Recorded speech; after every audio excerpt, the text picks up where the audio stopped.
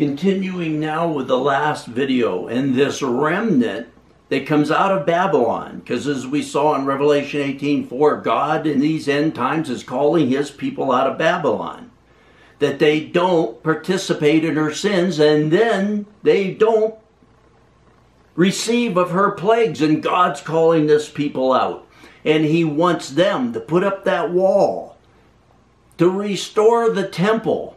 We're the temple of God, to put those things in our lives back in order. And as we saw last time in Ezra chapter 9, that God is telling them that they must separate themselves from the people of the land. Christians are out there loving the world, the things of the world. I'm not saying they're unsaved, but they just love the world. They're out there drinking with the drinkers. They're partying with the partiers. They're in the sports, they're in this thing, they're loving, they're worshiping these people, these singers, these dancers, these movie stars. We're to separate ourselves, that remnant that hear his voice and come out. So God has told through Ezra that they are separate themselves from the peoples of the world. And then we see in Ezra chapter 9 verse 4 going on from then. So these people, Ezra has heard that they're mixed with the world and the peoples of the world. And then in Ezra chapter 9 verse 4, it says, "Then everyone who trembled at the words of the Lord God of Israel," everyone who trembled, everyone who saw these things, heard his voice, heard what he's required, everyone who trembled at his words, then everyone who trembled at the words of the God of Israel on account of the unfaithfulness of the exiles gathered to me, and I sat appalled until the evening offering. So these people who trembled, they've heard the word of the Lord, they're trembling, they're coming up. And he's sitting here, I sat appalled until the evening offering.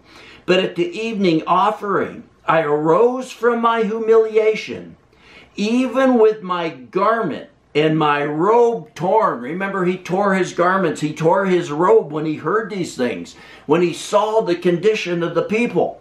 And I fell on my knees and stretched out my hands to the Lord my God.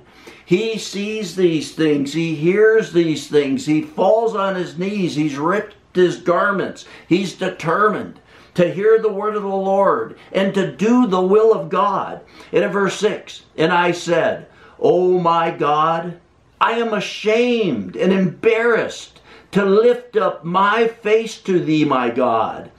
For our iniquities, I'm the same. I was there. My wife, you, we've all been slaves in Babylon. And we're to have that place that, like John said, if you say that you have no sin, the truth is not in you. We've all sinned and fallen short of the glory of God." And he says, "Oh my God, I am ashamed and embarrassed to lift up my face to thee, my God. For our iniquities, mine, yours, the people of God, this remnant that he's calling out of Babylon. For our iniquities have risen above our heads, and our guilt has grown even to the heavens." So we've all sinned. We've all fallen short of the glory of God. But what's he saying? Come out of Babylon, repent, and prepare the way of the Lord.